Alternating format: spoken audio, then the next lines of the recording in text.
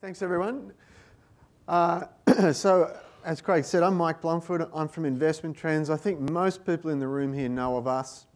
If you don't, the very short version is that we're a wholly independent market research firm specialising in the financial services industry, and we work with almost all the brokers, almost all of the issuers of product in Australia, the people who sell product, distribute product, house product, build technology to house product, and so on. And so that's who we are. I'm going to talk to you for something like 15 minutes about what we're seeing emerging as a set of trends in the ETF market. But to do that, I want to start at the start. And for us, in many ways, and I do think for our industry in many ways, the start is the investor. None of this product has much role in the absence of an investor. And so I thought I'd just tell you a little bit about the return expectations of retail investors in Australia right now, and also about the return expectations of their financial planners. What I'm going to do here is show you that over a series of time. The dark blue line, it may not surprise you to realise that planners have higher return expectations almost throughout history. And the green line is retail investors. And in the background we have the All Ordinaries Index. So what do we see? Well, we see a couple of things. Number one is that over the course of the last really 4 or 5 years, the return expectations of financial planners have softened. And this is ex-div, I should be very clear about that. And it is not to understate the importance of dividends in the role of portfolio management in Australia. But this is ex-div. So over time we've seen this gradual decrease in the return expectations of planners. And we've seen an equally large decrease in the return expectations of retail investors. But we've also seen another thing happening here, which is that retail investors' return expectations looking out forward for the next 12 months have actually become increasingly volatile over recent years. And the reason for that is that below all of this, they have concerns about the global economy and about big issues in the global economy. So what I've done here for you is we go out every month and we measure the concern levels among, this is online investors in Australia, this is a good representative sample. And we ask them about how they're feeling about things, and I'll tell you about some of the things in a second. What you can see is that two things. Number one is that we have a current number of 5.7. This is on a scale of 0 to 10, 0, lying on the beach, possibly having a margarita, 10, standing on the edge of a building ready to jump. They're the sort of differential in concern levels. We're at a 5.7. Anything over 5 is not great, but you can see that back around 2011 it got very high. So these are relatively high concern levels in a relatively low return expectation environment. But more importantly is what's behind this. And so if what was behind these concern levels was things like the unemployment rate, or things like interest rates, these sort of microeconomic and macroeconomic but relatively non-cataclysmic issues, then all would not be so bad. But the problem that we have at the moment is the big 3 issues that worry retail investors in Australia, and by the way, in the 7 other countries that we survey, the data's pretty similar. The things they're worried about are, number one, another GFC, quote unquote. Number 2, we designed this very elegant phrase. I hope you'll understand, Craig, forgive me. The phrase is the new White House administration. That is the number 2 concern at a very high level. And number 3 is a slowdown in China, which probably delivers number 1, which is another GFC. So they're worried about big, macro, cataclysmic events. Yeah? Low return expectations, high levels of concern about things that are kind of scary, right? And so what that does is it makes it very hard to decide how to invest. If you're just not got a high level of hope for the markets, and by the way, these are online investors. These are people who, by definition of this survey, are bulls. You can't be an online investor and be a bear, right? So these are participants in the market and continuing participants in the market, and these are the return expectations. So what's happened is that in the system, there's been a big build-up of cash. Now, we're looking at high net worth investors here because they were sort of easy for us to strip out. But what we see at the moment is that the amount of cash that high net worths in Australia are holding that they self-describe as being excess cash, so above and beyond what they would like to have as their target asset allocation within their portfolio.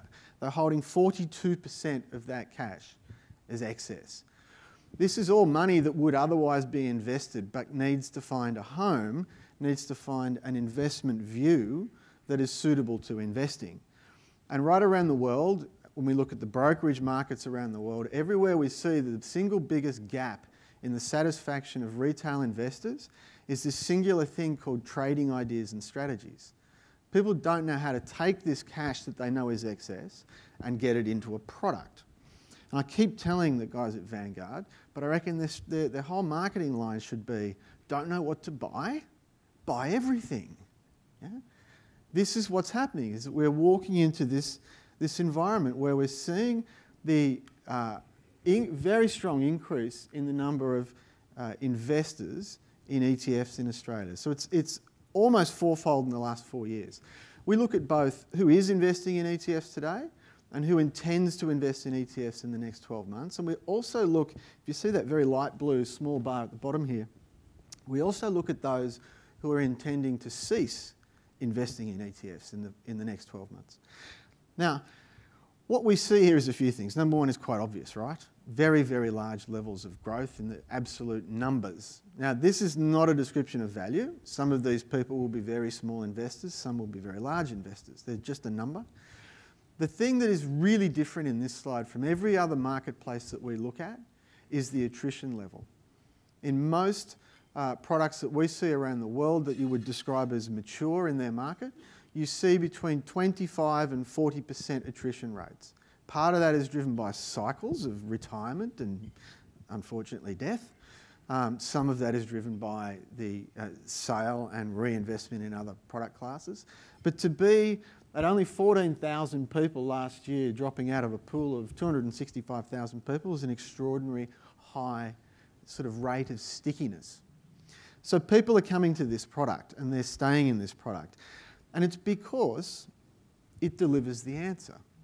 If I have excess cash and I don't know what to buy, and I know I need to be diversified because, frankly, Australians are well educated enough in investing to understand the sort of basics of markets and the basics of portfolio construction. They know they need a number of stocks. So if it's hard to buy one, if it's hard to figure out whether I buy the CBA or BHP or Woolies, they're not recommendations, by the way, definitely not, then it's much harder to choose the 10 stocks that I need to buy or the 25 stocks that I need to buy. And so people are actively seeking diversification in this market.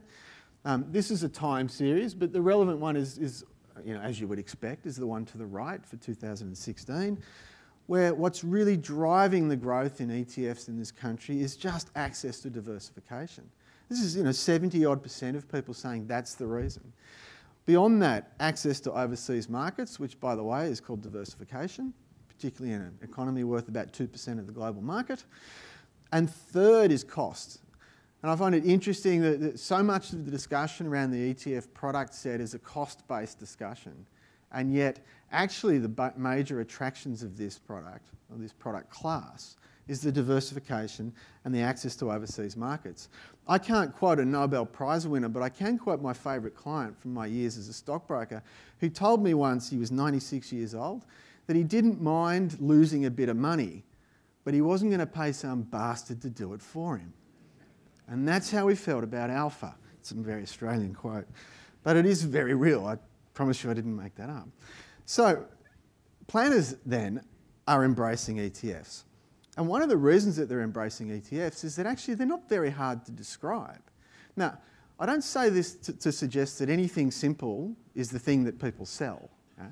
But getting the connection between the client and what they want and the product and what it delivers is the key to an elegant discussion, yeah?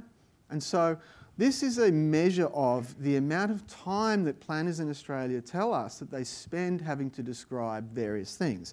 Now, it may not surprise you to know that it takes 11 minutes to describe a platform, because beyond the words, well, it's a platform, it holds lots of stuff. It's not a lot to describe. But the next easiest thing to describe for them is ETFs.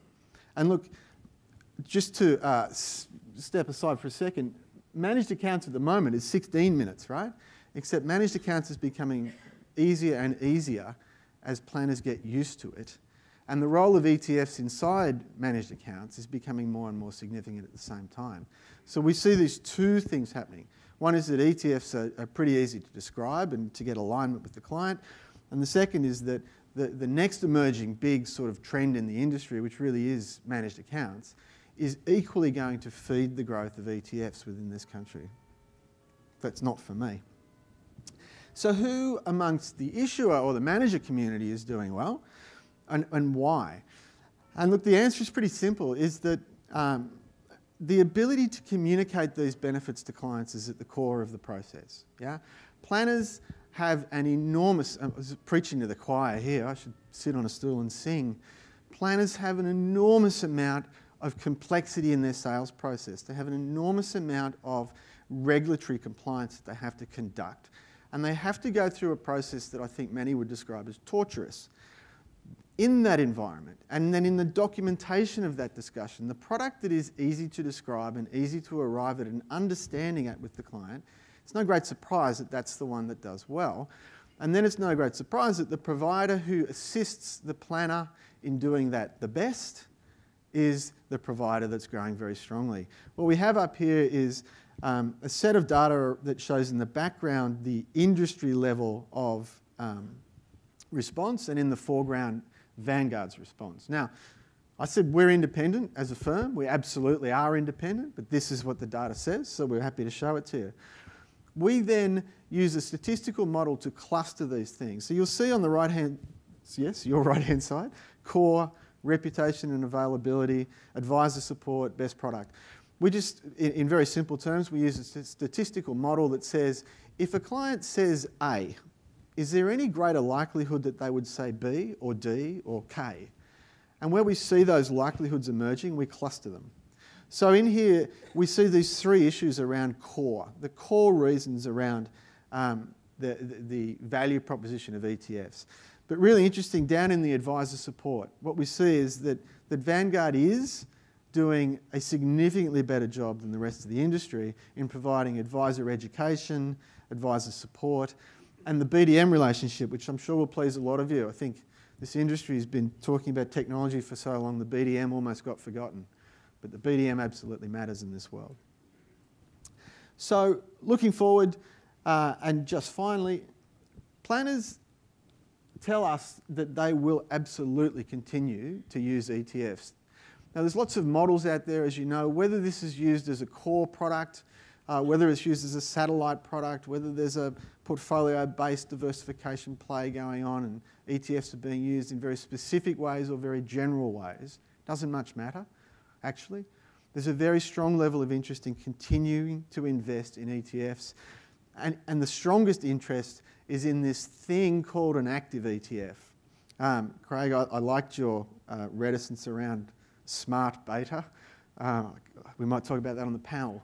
But there is a view, for better or worse out there in the world, that there are these things called active ETFs. Yeah? International equities, Aussie equities and fixed income are the sort of active product in the ETF space that is most desired. You can see that the aggregate desire there, and this is after deduplication, is 52% of planners who intend to continue. This thing called passive is really very, very strong as well. So we can see quite clearly when we talk to the advisor, the financial planner community in Australia, that there is a very strong intention to continue to use ETFs. And in fact, that the role of the ETF within the advice and the planning relationship is evolving. The role of satellite is evolving both around active and a history of a lot of firms in Australia who've done that well. But there's also an emerging view that the, I guess, more finely carved out ETF products can also be used in the satellite part of the portfolio as well. And so that's a very broad set of attractions. It's matched at the other end quite happily by a very broad set of attractions from the customers. And it really, as I said, goes right to the heart of diversification and access to international markets. And so we do believe that ETFs has got a very strong future ahead of it. And that's all I'll talk about for now, but we'll be back for a panel. Thank you for your time.